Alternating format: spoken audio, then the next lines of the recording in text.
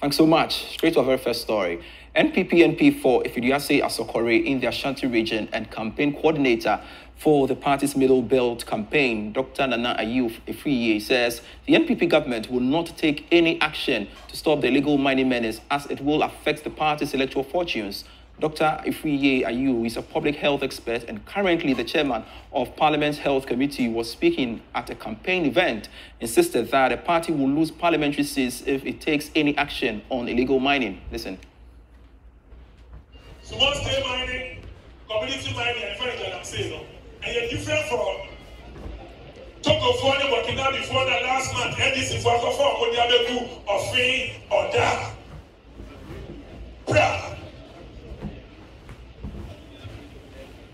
But we are going after them. They say the operation we have started this week in the Middle Belt.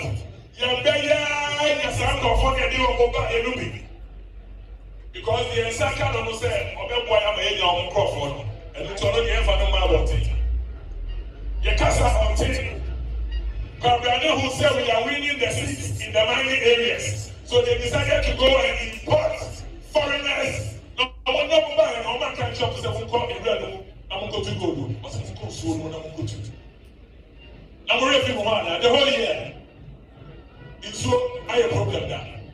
And you are man started. And you be done or per se. And the Omoya Nanka you speak. Nanka you call, Nanka you stop it and I'm saying for Nanka you losing your seat. Yes, don't be on one. Yes, don't be on one.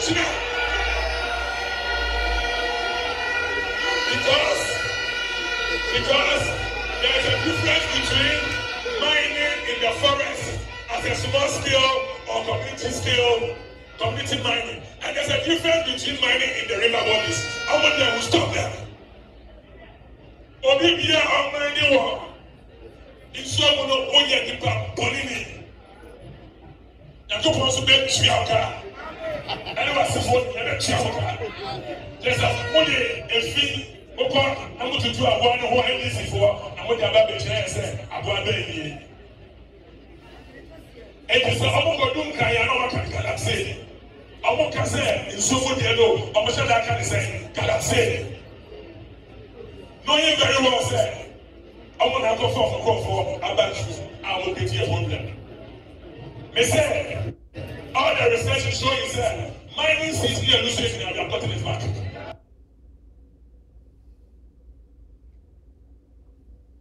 All right, so we want to explore this further. Coordinator of Eco-Conscious, Awula Serwah, joins us via Zoom for some conversation on the back of this. Thanks so much, Awula, for joining me on Join This Room. Your initial thoughts about these pronouncements by a public health expert who is also the chairman of Parliament's Health Committee, of course, a sitting MP for that matter. Good afternoon. Thank you for having me. I just think it's just disappointing. When I first heard this, I said, this must be fake news. Nobody who is in the medical profession, nobody who cares about Ghana will put votes above the welfare of Ghanaians. So we know what is happening. We know about the increase in kidney disease, cancers, neurological challenges. We know about the stillbirths, maternal deaths, open pits that are killing people. And all we can think about is votes. This is just disappointing. I don't think that anybody who thinks more about votes than about the people should be standing for political office. He really shouldn't be standing. But it's worse because the GMA itself has spoken against what is happening. And I would think that he's a member. All right, but do you get the sense that, well, government's commitment to fighting the menace is just a mirage, especially when you take a listen to what the MP had to say? But we know there's been no political will. I mean, the facts speak for themselves. You go all over the country and you see the devastation. If there was the political will, it wouldn't be taking place. We had the demonstrators who were demonstrating against this catastrophe. We saw the number of police officers who were brought. They've been arrested. They have been denied bail. And yet people who are poisoning Ghanaians, I keep on saying, you face an existential threat. Once your water is being poisoned, your forest reserves are being decimated, your survival becomes very limited. And we don't seem to be bothered about this because there's no political will. Our president put his presidency on the line, so he said 7 years ago, and things have gone from bad to worse. If the government wants to stop illegal mining today, it will do so. Look at the images you are showing. And the water we are drinking, we don't know how much mercury is in it, because they are not removing mercury or whatever metals from the water. They are just removing the silt. So all I can say is that we have given the government up to 30th September to accede to our demands, which, if you permit me, are, first of all, to declare a state of emergency so that we can flush out everybody from the forest reserves and remove all machinery, and then get rid of LI 2462, which allows mining in forest reserves, including globally significant biodiversity areas, to stop issuing licenses, and then to pause community mining. The reason why you need to pause community mining is that we need a reset. Right now, even the big companies, which are few, we can't even monitor them. How much more the thousands of community mining operators? We can't monitor them. Whether they are going according to their licenses or not, we don't know, because we don't monitor. We are unable to do so. So we need to pause it and allow the waters to begin to heal themselves before we reach the point of no return. We cannot treat this as a joke, as we are doing. I'm very, very disappointed in the present government, but I have to be honest and say that even the NDC, I heard some remarks being made by President Mahama's running mate, and they were not encouraging. They don't seem to realize that we face an existential threat, and we should put party love aside, and for once in our lives, put Ghana first. Nobody who puts Ghana first will talk about continuing with illegal mining or with small-scale mining or with what is going on. Everybody who puts Ghana first will say, look, let's end all mining for a while, and then we can see what happens. But we cannot continue at this rate if we have the interest of Ghana at heart, which clearly we don't. And you talk about lack of political will. Why is it so difficult for politicians to subject themselves to some of these reality, and speak true to power? I think it's a specific kind of politicians we've got right now. Because, we have politicians who care about the people. I mean, in the UK, we have somebody like Jeremy Corbyn who cared about his people. Go to Rwanda. People accuse President Kagame of all sorts of things. But if you look at the civil war that took place and what is happening now, whether you like him or not, you can say that he has the interests of the people at heart. He has the interests of the people at heart, and things are improving. But you come to Ghana, I'm not going to speak for every African country. I can only speak to Ghana. Kwame Nkrumah, our first president, was a politician. Look at what he did for Ghana. He was so interested in moving Ghana forward. He was so interested not just in Ghana, but Africa. The independence of Ghana is meaningless without the total emancipation of African states. So he had the people of Ghana at heart. My party is Ghana, so I'm only interested in people who put Ghana first. But I won't say that all politicians are terrible.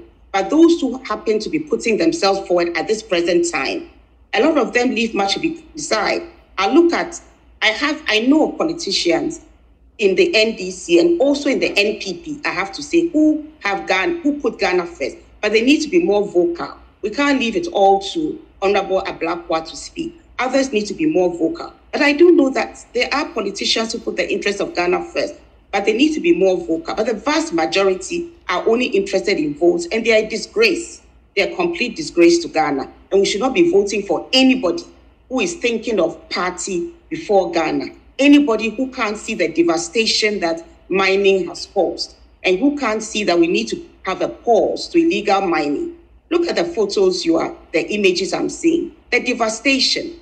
Sometimes you have a forest reserve. We know how many decades, centuries it takes for a forest reserve to be. And then in an instant, excavators go and destroy everything. And we think that because of elections, we should continue with this.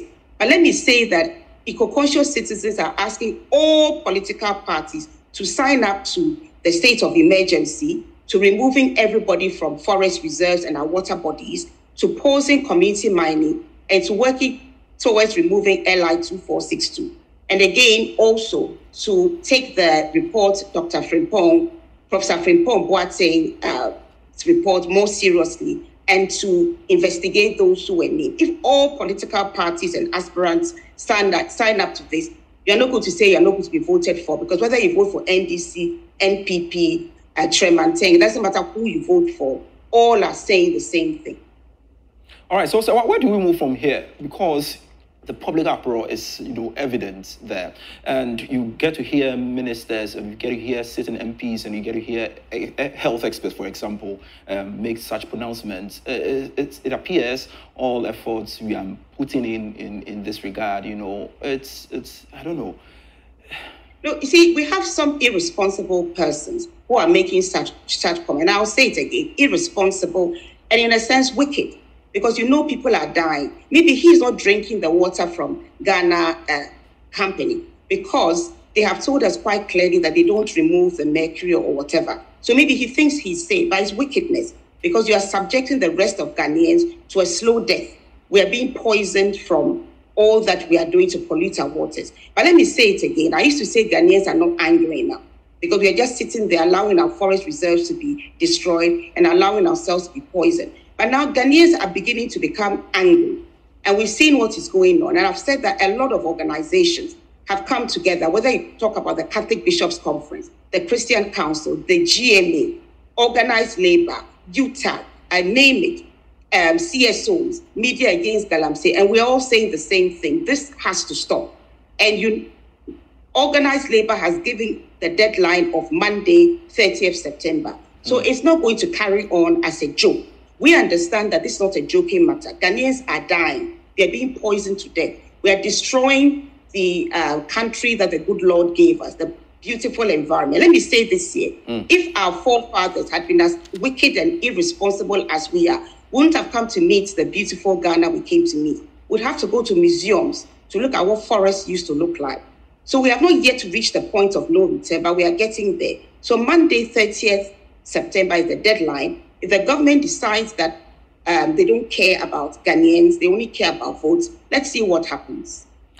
Awula Serwah, coordinator of Eco Conscious, thanks so much for joining the conversation. We truly appreciate your time here on Joy Newsroom.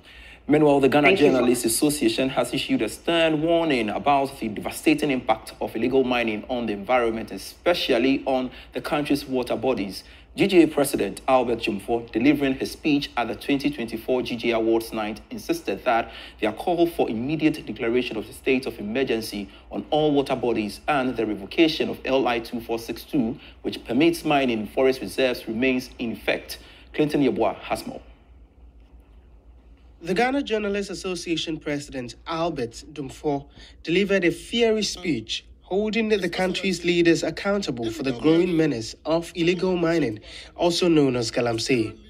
No one was spared, as Jumfo directly addressed President Akufo, who was seated right front of the packed audience as the special guest at the GJA Awards. We are aware that some time ago, Mr. President, the father of the nation, made a firm vow to stop Galamsey.